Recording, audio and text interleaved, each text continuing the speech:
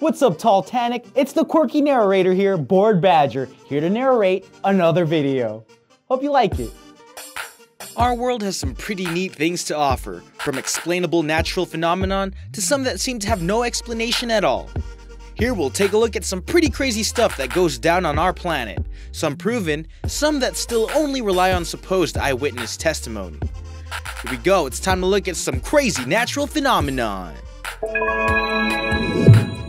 Number 13. FireWhirls. These bad boys have a bunch of different names, including Fire Devil, Fire Nado, Fire Swirl, Fire Twister, and Fire Tornado. They typically start with a whirl of smoke or wind, which creates a whirlwind that is often made up of ash or flame.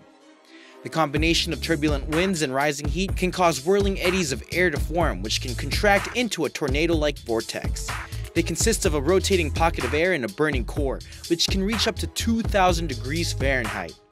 The more massive fire whirls are typically spawned from wildfires and can reach 10 to 50 meters, 32 to 164 feet tall, and can last a few minutes. Some have been reported as more than half a mile tall and have lasted longer than 20 minutes.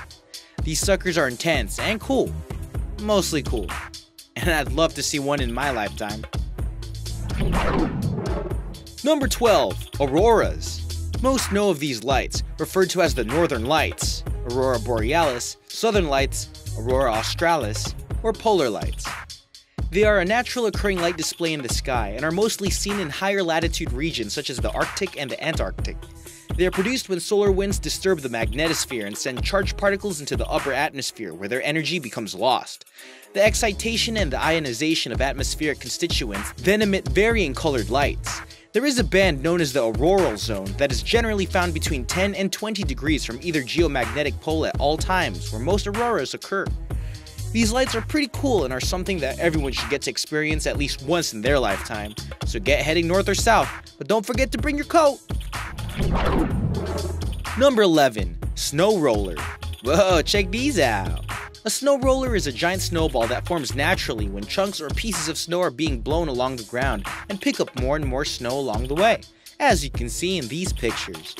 It's just like how we gather big balls to use for snowmen, but they're made by nature. They've been seen smaller than a tennis ball and larger than a car. Typically, snow rollers form more cylindrically than the circular balls we'd roll, and often they're found hollow considering the inner layers are usually pretty weak and can easily get blown away. This leaves a formation that looks a lot like a snow Swiss roll or a snow donut, as you can see in this picture. Most of these cool formations are found in hilly areas, considering gravity is typically needed for nature to accomplish these amazing feats. Cool. Number 10. Supercell.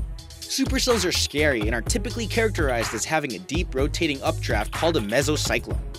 Supercells, like the ones in these photos, are the least common of the 4 kinds of thunderstorms, but they definitely have the potential for being some of the worst. One crazy thing about these powerful storms is that they're generally separated from other thunderstorms, but they can control weather up to 20 miles away. They're pretty much just stronger storms that are more tornado-enabled than a typical storm cell, and they can create their own tornadoes. These things are pretty scary, and if you ever see one, I'd advise you to take shelter. Because if you get caught up in one of these, well, you're not going to be in Kansas anymore, Dorothy. Number 9. Bioluminescence. This super cool natural phenomenon occurs when light is produced and emitted by a living organism. It occurs in all sorts of different vertebrates and invertebrates alike, in some fungi, bioluminescent bacteria, and terrestrial invertebrates like everyone's bioluminescent favorite, the firefly. A chemical reaction between an enzyme and a light-emitting molecule causes the bioluminescence, but I'm no scientist, so I'm not going to delve in much further than that. The reasons for the awesome glow vary, but include luring prey, attracting mates, mimicry of other types of animals, or counter-illumination camouflage. Researchers are now studying bioluminescence for possible uses for lots of things, including for street lighting or decorative purposes. Natural-born ravers, I say, who going to EDC? Number 8. Fall streak hole.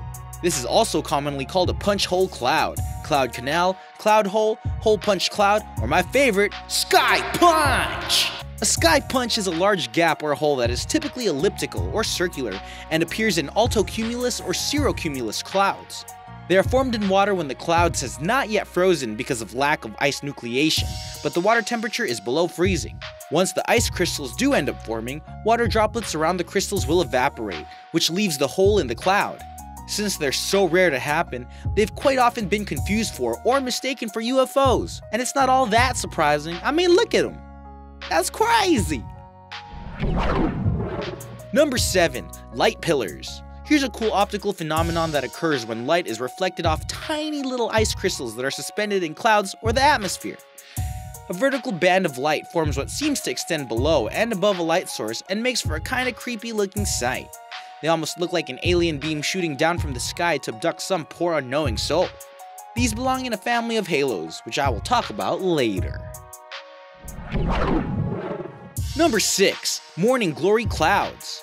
This is a rare meteorological phenomenon that has been observed in various locations all over the world.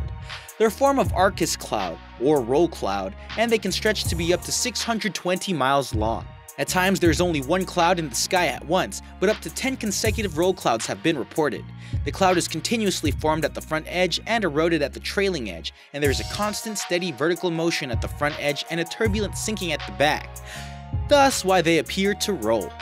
They're thought to be most likely when the humidity in an area is high, because that provides the clouds with enough moisture to form, as well as when strong winds blew the previous day.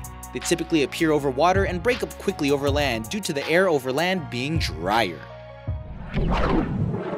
Number 5. Waterspouts. These are kind of like the FireWhirls, only the complete opposite, you know?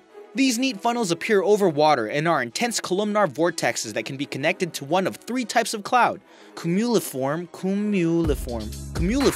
cumulus congestus, or cumulonimbus. They're known as a non-supercell tornado over water and are usually weaker than tornadoes over land.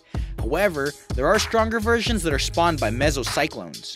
They're mostly found in subtropical and tropical areas, but they've been reported in places like New Zealand, Australia, the Great Lakes, Antarctica, Europe, and even the Great Salt Lake. They've been known to be able to suck small animals like fish, frogs, and turtles up out of the water and into the cloud, then transport them over land and rain them down upon an unsuspecting population. Waterspouts are crazy, but I'd love to see one in my lifetime. Number 4. Amatis Clouds. Do you want to know what the name of this cloud means? It means mammary cloud, like the mammary you're thinking, Latin for breast or udder. Boobies. Because that's what they look like. They're a bunch of pouch-looking clouds that hang beneath the base of a cloud and can be attached to all sorts of parent clouds, but are typically seen riding along on cumulonimbus. They form from pockets of cold air that sinks down to contrary warm puffs of clouds rising through the convection of warm air. They're typically associated with severe thunderstorms, so if you see them, take shelter. They often indicate that an unusually strong storm is coming, in some cases tornadic, and should be read as a warning. They're quite beautiful though, so I can see why you'd want to stay outside to take pictures, but just remember that I warned you, and you better not come crying to me when you get sucked up by a tornado! Number 3. Halos. This crazy cool optical phenomenon occurs when ice crystals in the atmosphere and light interact with each other in just the right way. The halos can either be white or colored, and most of them occur around the sun, moon, or other light sources. There are lots of different kinds of halos, but some of the more famous include sundogs, light pillars, and circular halos. Cirrus or cirrostratus clouds way up in the upper troposphere are typically the clouds that hold the ice crystals that are responsible for these spectacular formations. The orientation and shape of the crystals are what determine which type of halo will be observed. The crystals work much like mirrors and prisms, and when light enters it, it is refracted and reflected, bounced around and sent out in particular directions. Some pretty neat stuff. Number 2. Earthquake lights. This is a luminous aerial phenomenon that's typically reported in the sky over areas of volcanic eruptions, seismic activity, or tectonic stress, as you can see in these pictures. Some reports state that the lights are seen before or after earthquakes, as well as during, but they're mostly reported as showing up while the quake is happening. They can have a broad color spectrum, but are usually reported as having a bluish or white hue, and are shaped similar to auroras. They're typically reported when the quakes have a magnitude of 5 or higher on the Richter scale, and they've been spotted hundreds and hundreds of miles from the epicenter. Scientists aren't precisely confident on what causes the lights, and many are skeptical that they even happen at all, as there have been no confirmed observation of said lights.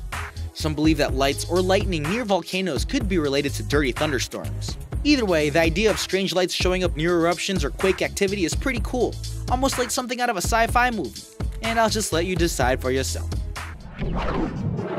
Number 1. Ball lightning. Oh, this is beautiful. So, ball lightning refers to spherical, luminous objects, kind of like what you see in this picture, that have been reported to vary in size from being several meters in diameter all the way down to tiny pea-sized balls. They're an unexplained electrical phenomenon that is said to last much longer than your average lightning bolt, and early reports claim that the balls explode at some point and leave behind a sulfurous odor. Although ball lightning, or something similar, can be reproduced in a lab, scientists have been skeptical about it occurring naturally because they're not sure how it would happen. It's pretty hard to study and collect data on, considering it's so unpredictable and doesn't happen very often. Whether it's real or not, I don't know, but if it is, I'd love to see something like what's in this picture, from a distance. And maybe behind a wall or safety glass or something. Whoa, video's over already? That was pretty fast. If you want to see more videos just like this one, stop on by Bored Badger on the way out. I'll keep you entertained. See you there.